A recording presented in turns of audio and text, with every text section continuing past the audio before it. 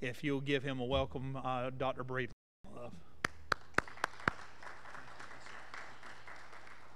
Well, thank you very much. Thank you to our families that are here to learn a little bit more about the three-tiered bus system proposal that we have.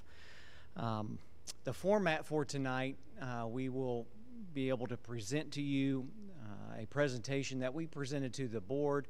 It has a few changes in it. We added a little bit more detail than what we presented the last time based on some of the feedback that we have received. And so I would expect that the presentation and everything, probably 35 minutes or so. Following that presentation, we also have been collecting emails. We've put out a survey. We've collected that information, and we've been able to categorize everything into certain themes that have popped up. And so we want to address that in sort of a Q&A based on the information that we have received. We also have note cards that you have received. If you have additional questions that relate specifically to you or as a whole in Pender County Schools when it comes to the proposal, we certainly want to give you the attention that you deserve. And if you'll put your name, either an email address or a phone number, we will contact you back to talk specifically about a question that you may have. Also looking at that will go into additional Q&A as we continue to build this over time. It's available online tonight. Some of those questions and some of the answers that we have as we've built out those themes. So that's sort of the format at the end of the presentation. We're going to hang around, those of us that are here, to answer any questions that you might have individually for us. We'll be glad to do that. Just make sure you spent your time, you're here. We want to make sure that you are heard. And so we will do that. Once we have all of this, completed tonight, hopefully we've addressed your concerns. We've given you the information that you need. Also, I know that every family situation is different, whether you have one child or 6 children. All right, every situation is different, and so when we develop this proposal, all right, we know that change is tough, and some of those changes do impact families. We've tried to mitigate this as much as possible based on some of the feedback that we've received, but understanding that anytime we make a change in our system, there are going to be routines that are impacted in your families, and we really want to try and limit those as much as possible. But please know, and I believe that after the presentation, please know that we have some serious transportation issues in this county that we need to address, and we need to address sooner rather than later. So during the first 5 months that I've been here, I spent the better part of 3 of those months in our schools, all 19 schools for the entire day, talking to students, talking to teachers, talking to staff members, getting on buses, talking with our custodial staff, talking to the cafeteria. I also did 3 community forums, one at Pender Lee School, one here at Heide Trask, and one at Topsail High School to hear from the community. And I asked 3 questions to all of these groups. What do you love about Pender County Schools? What do you not want changed in Pender County Schools, especially as a new superintendent coming in? And then the third question I asked was, what does need to change? What do we need to improve? And all of that data was collected. We took notes during all of these sessions, met with faculty and staff. We took notes. Students took notes. We compiled it all. The #1 issue in Pender County Schools was our transportation system. That ranked #1. #2 was higher teacher pay. So make that make sense. In 24 years, I've never seen teachers rank something other than higher teacher pay. So that alone tells you the magnitude of the situation that we're facing right now. So digging into transportation. What is it about transportation? That's the issue. Trying to learn. Based on that information, you can see here a list of bullets that include what the teachers, what the students, what the community felt were issues with our transportation system at this time. Students arriving late to school, all right, due to shortages. As a superintendent, putting the classroom first, putting students first, their academic progress first is important, and it should be number one. How do we get students to school on time so that our teachers can have more opportunities with those students? Every minute counts. Students having to arrive early due to scheduled doubles. Running double routes with the same bus is the norm in Pender County Schools. A little bit later, Mr. Mike Taylor, who's our Chief of Operations, as well as Brandon Smith, will kind of go into a little bit more of those details about the numbers of doubles that we run, but we do run doubles as a standard procedure in our school system. And so you'll hear the statistics when students are arriving 40 to 50 minutes early to sit in the cafeteria because teachers haven't even gotten to the school yet, so that bus can go back out on the road, pick up the next load of students, and bring them back. That's an issue. Or staying another 30, 40, even sometimes longer, especially if we have to run a triple route, 50 or an hour after school on a routine before we're able to get those students home after school. That was another issue. Students having to wait after dismissal. Next, K-8 sharing buses. A lot of parents, a lot of teachers. Can we separate elementary and middle school because of discipline, because of bullying, those type of things that are happening on the buses? Instructional assistants, recruitment in classrooms. Do you know that we have 36 vacant teacher assistant jobs in Pender County Schools? That's significant. That means less teachers in our classroom working with our students. Why? Because when they get ready to be hired, once we tell them that it's mandatory that you drive a bus, take my name off the list. That's what we hear. I do not want to drive a bus. And so that's a fact. We have people waiting in the wings, willing to work inside of our classrooms, but because of that policy, because of that rule, in order to have enough bus drivers, that's what happens. These are the issues that we're facing. Instructional assistants out of the classroom due to driving the buses. Not only do those buses get there later to drop off students, but those instructional assistants are also driving those buses that get to school late. Then they have to leave the classroom early in order to get on the bus and then drive students home. We are shortchanging our students' education day in and day out by running some of these routines. Additional non-instructional supervision before and after school. Well, who's watching the students when they get to school that early? Who's watching them after school? Those are teachers. Because instructional assistants are usually driving buses, so it's teachers. So instead of doing lesson plans, instead of doing prepping for the next day, they are watching those students for 30, 40, 50 minutes or longer. Just depends on the day. So these are some of the issues and concerns that were shared with me over the first 5 months of me being in Pender County Schools.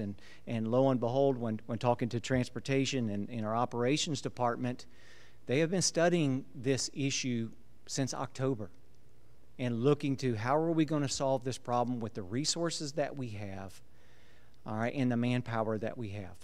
And so out of this comes the idea for a 3-tiered bus system, a system that many districts around our state are already utilizing, that we are not. And so I'm going to turn it over to Mr. Mike Taylor, who's our Chief of Operations, who's going to continue on with the presentations from his lens. So thank you.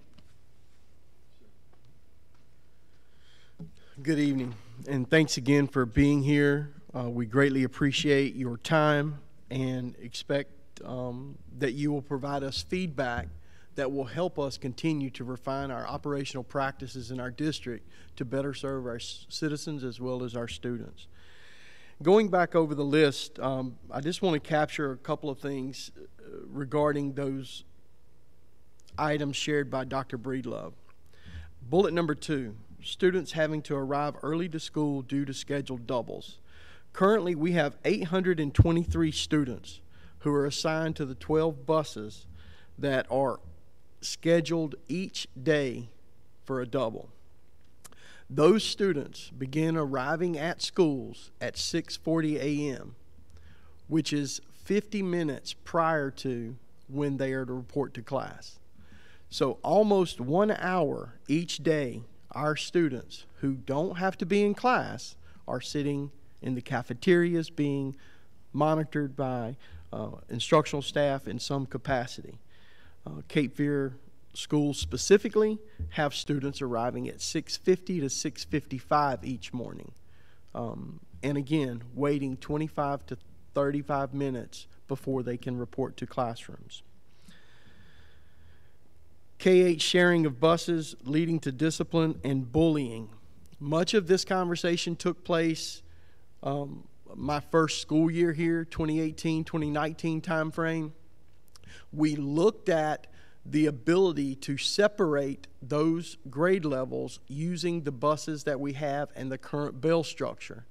That was a significant impact on the operational services because we were going to have to add numerous buses on both sides of the school district in order to transport the same number of kids in the same time frame. And then, of course, down at the bottom, the instructional assistants recruitment for classrooms. That seems to be the #1 reason that's repeated in all of our schools regarding the ability to hire more instructional assistants.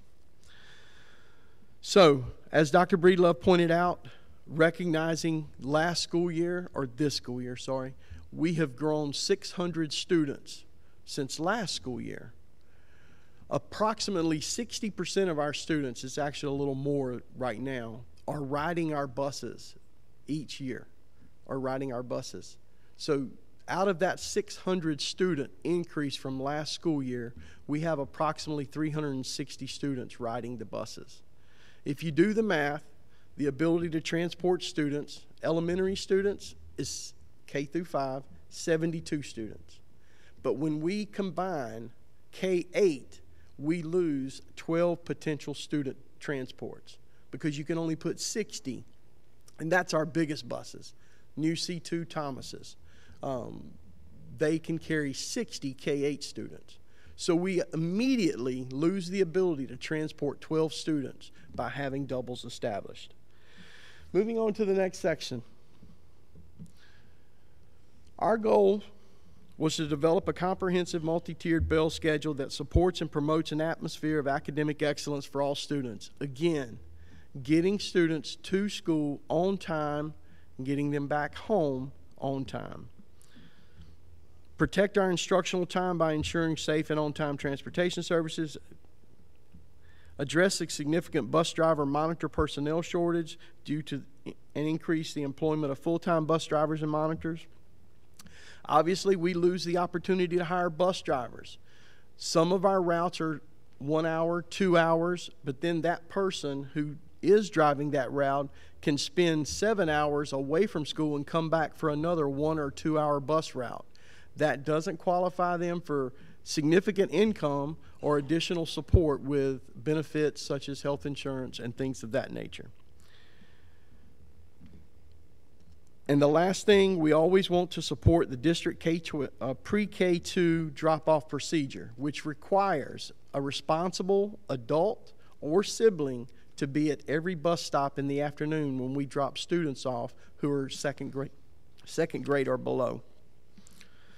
Next, Our goal is to eliminate the current need for the established doubles. As I stated, we have kids getting to school much earlier than they have to be, and they're staying much later than they should.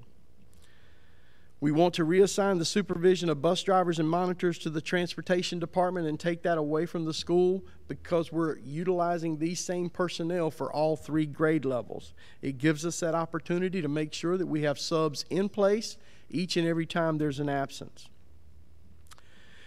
And obviously, we always want to improve our transportation efficiency model to ensure the best use of our current funding.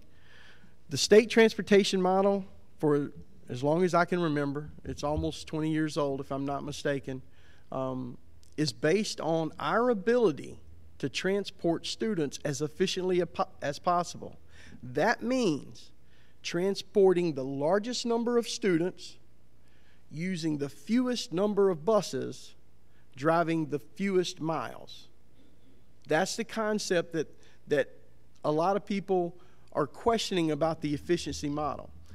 As mentioned by Dr. Breedlove, a 3-tiered system is used all across the state, especially in medium and large school districts. It's the only way to continue to increase the efficiency or maintain the efficiency above 90% and still get the kids to and from school.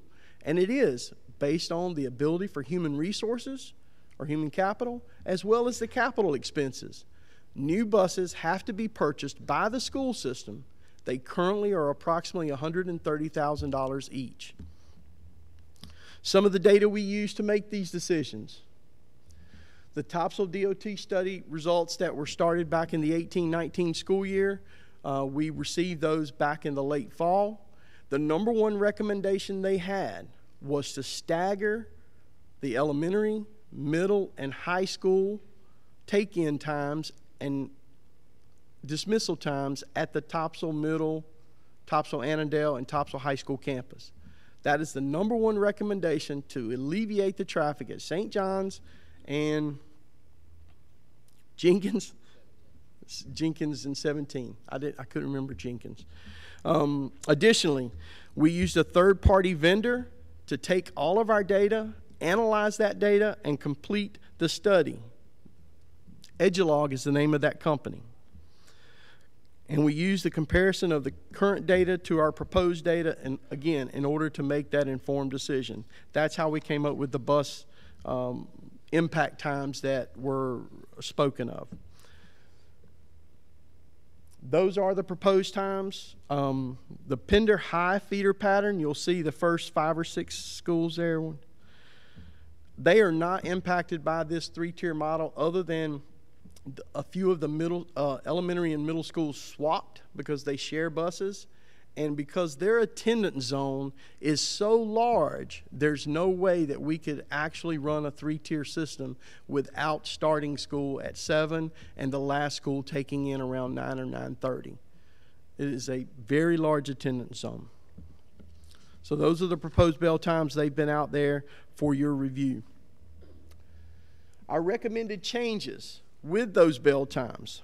We believe that it will reduce the traffic impact, and align with the DOT recommendation of multi-tiering the elementary and middle schools for the Topsail feeder pattern.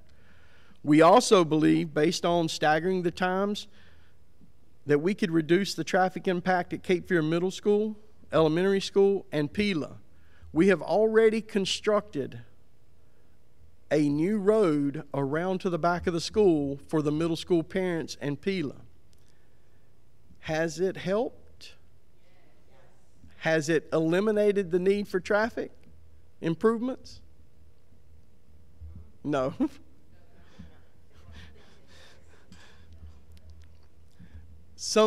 I would just say that there are still a lot of traffic issues there that we can continue to address. It has improved, I agree, but it's not solved the problem.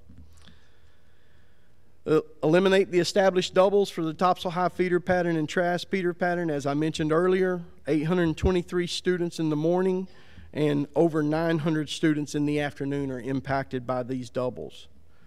It does increase the AM pickup times for the middle schools that are listed, approximately 7 to 16 minutes. There is a reduction in the number of TAs driving buses by providing a window to hire more full-time drivers. Additionally, we believe that we can remove 5 buses from our fleet and absorb those 12 doubles. Improves the overall efficiency, which I've already mentioned, and it promotes a more sustainable approach to our transportation model. So, for example, I have an efficiency equation, and I hope you can follow with me. K-8, 60 students at approximately traveling 20 miles. 9 through 12, which would be a 2-tier system, 48 students traveling approximately 30 miles.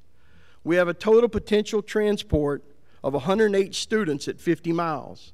If you utilize the 3.02 mileage rate for transporting those 108 students, it's approximately $1.39.815 per trip. If we move to a 3-tier model, we can put 72 students on a K-5 bus. The attendance zone is almost half. For example, Cape Fear Elementary and Rocky Point Elementary. Those feeder patterns those attendance zones are smaller because they all feed Cape Fear Middle. And then all of Cape Fear Middle obviously comes to Heide Trask. If we split those students, K-5, we can put 72 students on the bus and run approximately 10 or 12 miles. We can put the same 60 students on the bus for 6-8, running 20 miles. And then for high school, 9 through 12, is 48 students at 20 miles. 180 students and 50 miles. If you do the math with a $3.02 calculation, we have reduced the cost of transporting that student to 83.888 cents per trip. That's a significant impact each and every day based on the number of kids that are actually riding the bus. Now, some of our students, for example, live in Maple Hill here at Heide Trask, and those students will not be on a 3-tier system. Those buses will then drive a middle school route and then leave and go to Maple Hill to start bringing the students back this direction. So if you do that calculation, K-5 students, 72 students, 9, 12, 48, so 120 students and approximately 40 plus miles. It's about $1.06 per student per trip. Again, we've still reduced the cost per trip per student every single day. And that's morning and afternoon. We also shared a link to a Google form to collect more information, as Dr. Breedlove pointed out. Because people were emailing us and calling us, we felt it was appropriate to get a link out there so everyone could respond. These are the respondents, 822 parents and 60 staff members. These are the concerns by feeder pattern. I don't see the thing up there, but does anybody want to guess what 703 is? Oh, that's the feeder pattern. That's not the one I want. So the feeder pattern 703 is Topsail, 106 is Heide Trask, and 73 is Pender. This is the one I wanted. And it does have the concern up there. So if you look at the areas of concern, there are 3 primary.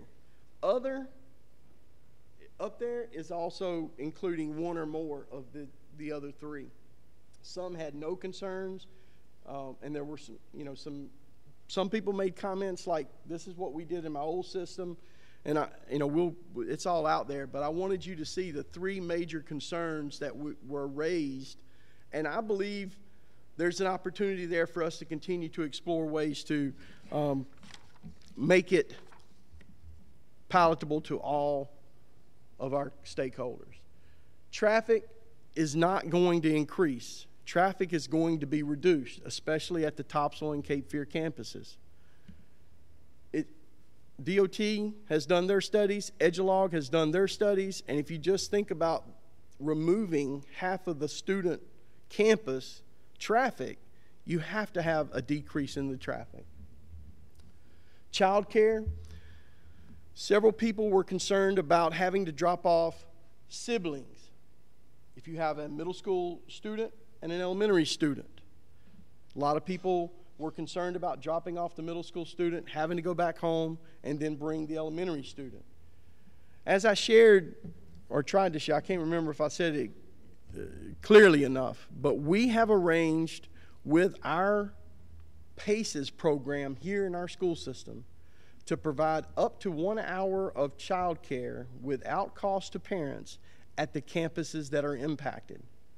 Surf City, middle and elementary, Cape Fear, middle and elementary, and the Topsail, Annandale, Topsail middle campuses.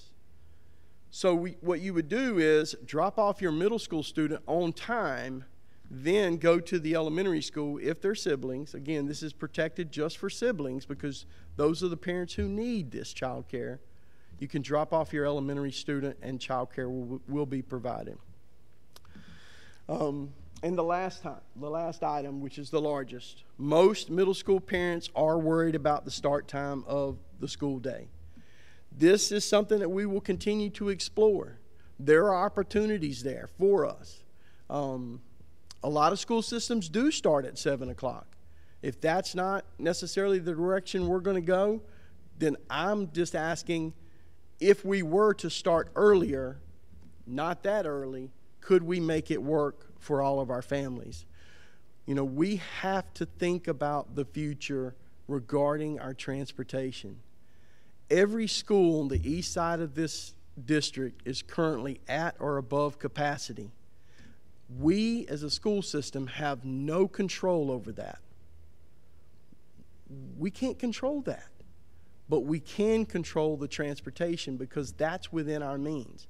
Yes, there are some opportunities to continue to improve what we're doing, and some of it may not be perfect, but we want to continue to work to improve those services for our kids. We want our students to be in the building on time each and every day. We want our students to get taken home after the end of the school day. There are parents who are expecting those kids, but oftentimes have to wait longer for them to get home. Some of the proposed solutions I did add: move the high school to the earliest time. This would be an incredible feat for our high school students because, first of all, many of their schedules are already aligned with the community college. Secondly, those of our citizens and stakeholders who shared the American Society of Pediatrics, those recommended start times are for 13 to 19-year-old adolescents or 18-year-old adolescents. That is our primary high school time, our high school age group. Move elementary to the earliest. Again, if we move the elementary to the earliest time slot, that means they get out first. There's the potential for us not to be able to comply with the policy that we've created to protect the safety of our youngest students at the end of the school day. We do not want our pre-K2 students getting off the bus to an empty home or empty driveway, etc. Move middle school to the high school. We already tried that. We've gone away from that, especially at the Topsail campus, because of the bullying and other things that were listed regarding the K-8 sharing the buses. We cannot allow those grade levels, cannot allow ourselves to go back and get into something we've already corrected once. Redistricting the system. Again, if you redistrict our school system, we would have to go all the way to Highway 17 to get 52 Heide Trask students. Is that going to help Topsail, who is 350 students over capacity? Not significant enough. And now your Heide Trask students, not only are our Maple Hill students on the bus for almost 2 hours, a larger number of those kids would be on the bus for 2 hours. So, you know, redistricting the system at this stage of the game is much more exploratory, much more of an exploratory effort that would have to be done. And the last thing is paying our drivers more. We would all love to see our drivers get paid more. The reality is we are above the state minimum, and many of our drivers actually make at or above the state maximum. paying drivers more increases the local operational expenses for our district. Our recommendations do not negatively impact us financially, which is something that all taxpayers, I would hope, would embrace. We're trying to define a solution that continues to utilize the same resources or even less to maximize the services.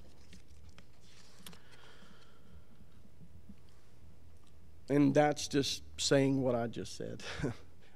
We have to find ways to continue to improve our services with same or less resources, human capital as well as financial capital.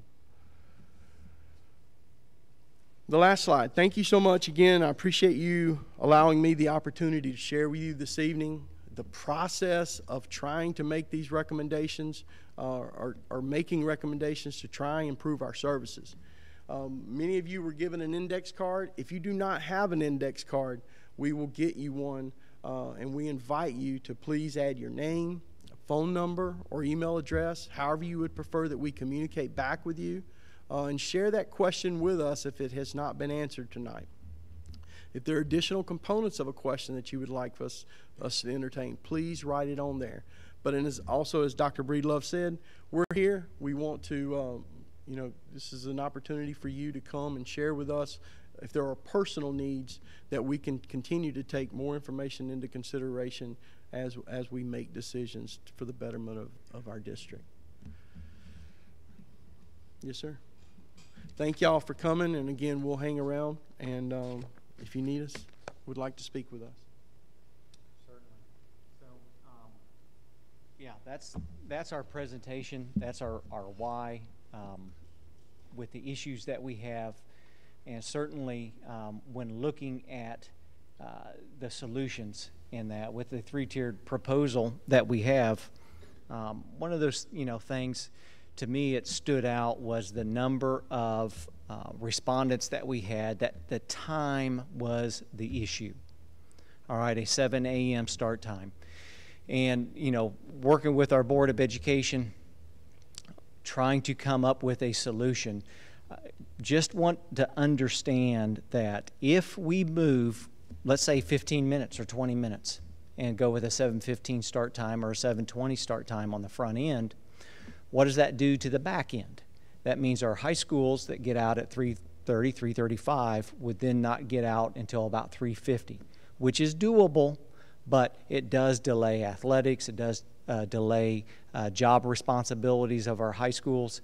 So we are, we're trapped in this sort of window here that certainly an option is to move the start time to 7:15 to 7:20, but at the end time, unless we impact the classroom, all right, the end time is going to be impacted, as well as the schedule that we already have set up with, at Topsail High School alone has over 300 students taking Cape Fear Community College courses.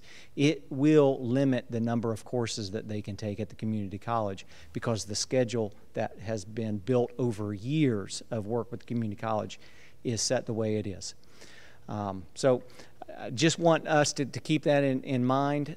Certainly look forward to our continual work with our Board of Education as we work to try and find a solution to, as you can see, many issues when it comes to our transportation situation here in Pender County Schools. Thank you all so much for being here. Like I said earlier, we will stay around and be able to answer any questions that you have. If you want to write a question on the note card, please feel free to do that, and we will be able to call you back or respond back to you in some way with an email. I just wanted to add one other thing. Mr. Macon, can you please show the web page? There have already been numerous questions that have been shared with us regarding the three-tier proposal. And I want to show you, this is our main web page. Upper right-hand corner, you have the three-tier bus system. If you scroll down, you'll see a feedback question form where we got the data from earlier. But additionally, you'll see there's the form that many of you may have already completed. But if you'll scroll down a little bit further, you'll see the questions that we've already been asked and more detailed respondents than what I provided today. But there's a lot of information there. Please feel free to look at that as well. Thank you. Thank you. Did you want to introduce your team, your cabinets, and that way? Oh, sure. If they want to ask. Yeah, so with this, yes, sir. Thank you. Thanks, Mr. Smith. So our cabinet that's here, if you want to stick around and talk to us. Of course, you have Mike Taylor, Chief of Operations. You have Kevin Taylor, who is our Assistant Superintendent of Human Resources and Accountability. We have Dr. Sawyer, who's our Chief Academic Officer. We have Lisa Nowlin, who's our CFO, that are all here to also speak with you so that we can get you out of here in a timely manner and make sure that we have any questions or concerns that you have individually that we can take back with us. So thank you all very much.